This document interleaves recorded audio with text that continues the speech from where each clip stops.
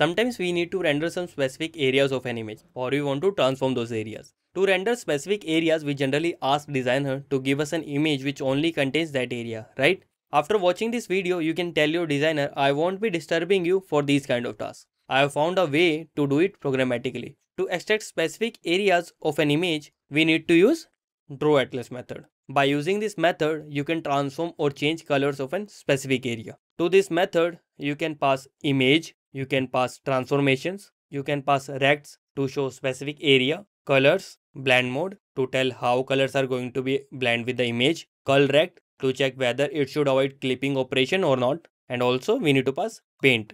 One more thing, you need to make sure the lengths of transforms and rects are same. If you are going to apply color filters, then you need to make sure colors list length is same as length of transforms and rects. First, we will talk about rects and transforms. Then we will apply colors on those rects. Here, I have created a list of rects which contains the location of the image content we need to show. Also, here I have created a list of RS transforms. By using RS transforms, you can change the origin, scale, rotation, position by altering values of anchor X and Y. You can change the origin. By altering values of X and Y of translate, you can move rect away from the origin.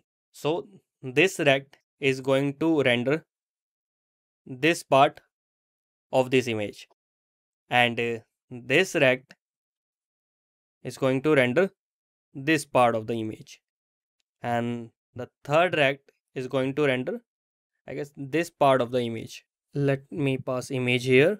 For now, I'm going to pass null here, and to the colors, I'm also going to pass null. May refresh. I guess I need to comment it.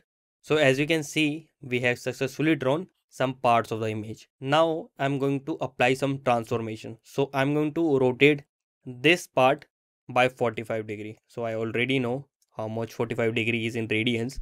So I have passed 0.28. Also, I'm going to increase the scale of this part. So you will see it will zoom.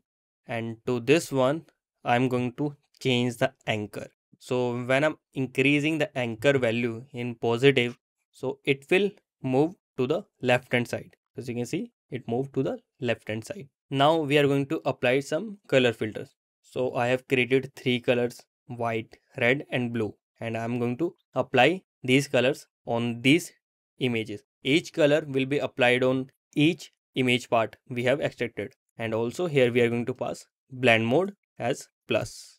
As you can see, we have successfully applied color filters. This is all about drawAtlas. If you want to learn more about Canvas and Flutter Advanced, you can subscribe to the channel. See you in the next video.